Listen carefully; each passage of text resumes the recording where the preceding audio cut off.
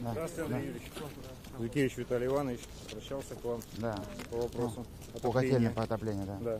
Ну, вот, на основании писем, которые ко мне пришли, я хотел как раз проверить котельную. Как часто тепло пустили? Сейчас тепло. Вот все нормально. Можно проехать, как бы посмотреть, если температура все стабильно, да, нормально. Все хорошо, да. Но мы в этом году чуть пораньше включили отопление на самом деле. Да. Вот видите, сегодня теплый день, хотя вчера было прохладно очень. Ну да. Ну не на полтора, наверное, не на 15. 15 ноября в прошлом году последний военный городской вводили. Да? Мы специально подняли сейчас статистику. Как настроение, как жизнь в городе? Чувствуются перемены? Чувствуется, как бы. Есть, конечно, вопросы, да, ну, сейчас, вот, честно говоря, перемены, как бы. Что изменилось вот в городе, реально? Ну, реально, вот я могу сказать про свой микрорайон, да, вот, ну, как бы пока становится перед городом. Вот наш микрорайон, 5 домов, мы, как бы, находимся с краю города. У нас долгое время вообще как бы инфраструктуры не было. Ну, вплоть до того, приезжаешь вечером, ни хлеба купить, ничего, да. Сейчас у нас один магазин, другой, один маленький, другой большой магазин. Стоянки появились, как бы, тут вот переходы. Но магазин это ладно. Освещение. Не, ну это тоже как бы Ну, существенно. не, потому важно. что с детьми, например, вот пойти куда-то. Не, освещение это ключевое, конечно. Да, освещение, детскую площадку поставили. Сейчас вот все дети играют, потому что приходилось ходить в другие дворы, да. Сейчас мы в нашем дворе играем. Садик ввели, вот он долго как бы не было, но вот слава богу ввели. Сейчас вот дети ходят вот в шаговой доступности, можно сказать, садик, да. Тоже важная вещь. Да, это очень, очень важная вещь, потому что, ну, большие проблемы были, очень далеко садики были. Сейчас вот. А вот мне на 1 сентября говорили про мост. Он касается жителей этого микрорайона или нет? Ну, как всех жителей города касается, ну... То есть чувствительная тема, да? Уже даже переполнено. Пробки есть. Мост, да? Да. Это вот если перебраться, как бы, вот, ну, большие торговые центры, да, вот туда поехать там или куда-то за город, ну, большие пробки, конечно, на мосту, да. Ну что, котельную посмотрим, да? Когда включили тепло?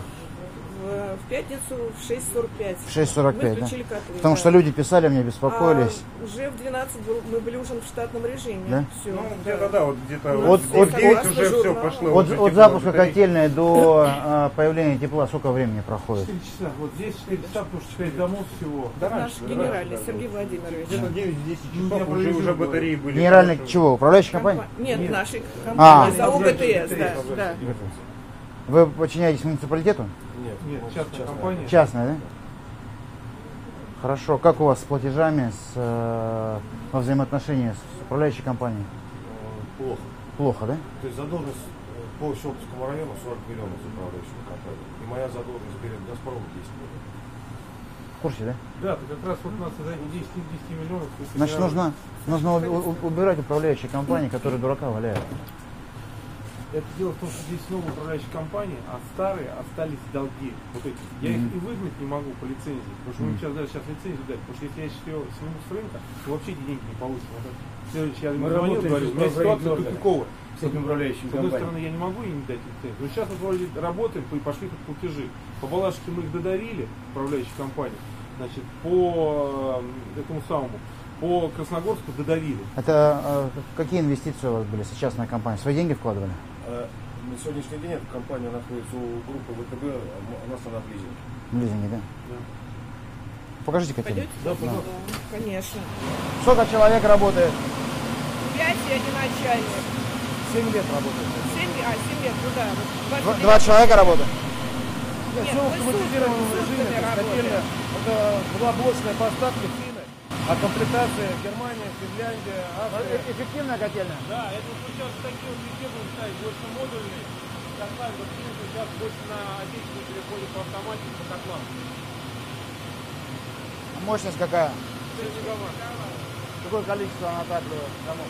Где-то в населении 5 домов.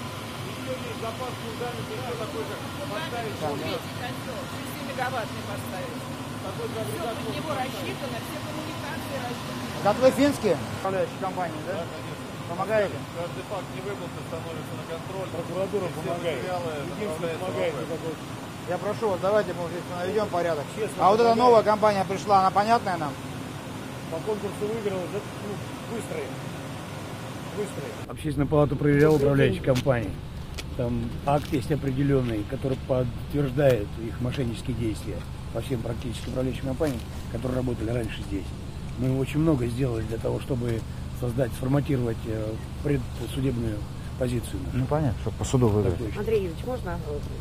Пойдемте. Главный общественник по трубам и по подъездам. Да, мы встречались. Надежда Юрьевна, Да. Я вам докладывала на форуме «Правдом». Мы проверяли общественную палату Щелковского муниципального района. Это была наша инициатива.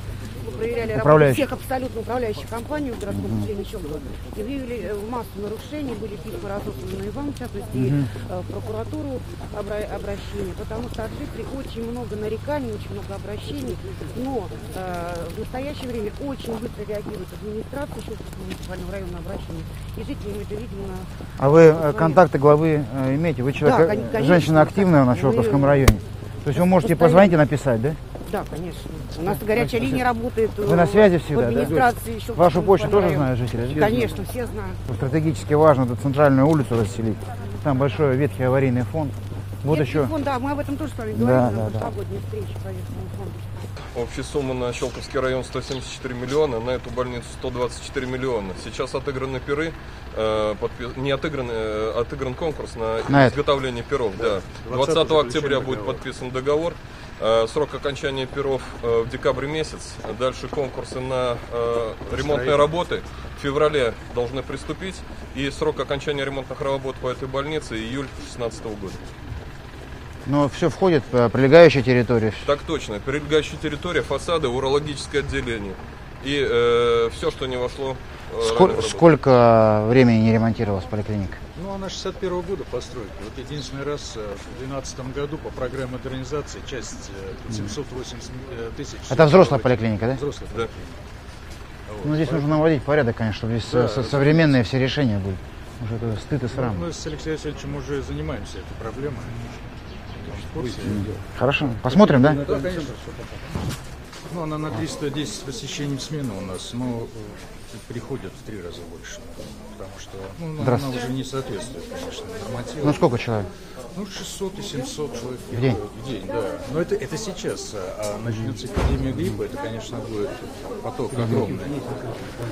И сколько по электронной записи, сколько по... У нас все 100% идут через электронную запись. Нет, здравствуйте. Какой процент? Из 10 человек сколько? 3 записываются по интернету? Нет, 5 точно. 5 точно? Да. А вы карточку врачу отдаете сразу? Подбираем. Или сюда нужно к вам приходить? Подбираем карты, подходят они без очереди, спрашивают, карточку подобрали, мы говорим, да, ваша карточка. Карточки вы в кабинет врача отправляете или здесь отдаете клиенту? Нет, здесь не отдаете. Нет, мы здесь Центром карточку запрещено выдавать не карты. даем, сами Только То есть вы сами относитесь? сами относим. Патруль. Да ладно. Андрей Юрьевич, после совещания с вами четко отслеживаем. Нет, просто тогда человеку не нужно здесь стоять, он сразу идет к врачу, в этом Совершенно удобство. верно. И это стимулирует, вас разгружает на самом деле.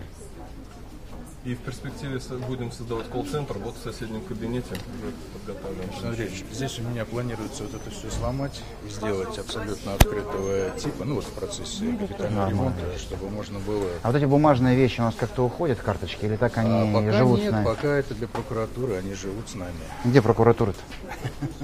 Можно? Вот по поводу прокуратуры опять. Я все время, когда в поликлинику прихожу, мне рассказывают про прокуратуру, что вот все женщины и все сотрудники не жители лечат, а значит, на прокуратуру работают. Знаете, нет об этом? Почему это? Ну, потому что карточки заполняют для вас. Ну, по закону электронная история, она не принимается к рассмотрению, да, только бумажный вариант. А кто объясняет? Вы? Я. И сколько человек? Вы умеете? Здравствуйте. Нет, я не умею. А как вы записываетесь? Мы помогаем. Гляжу.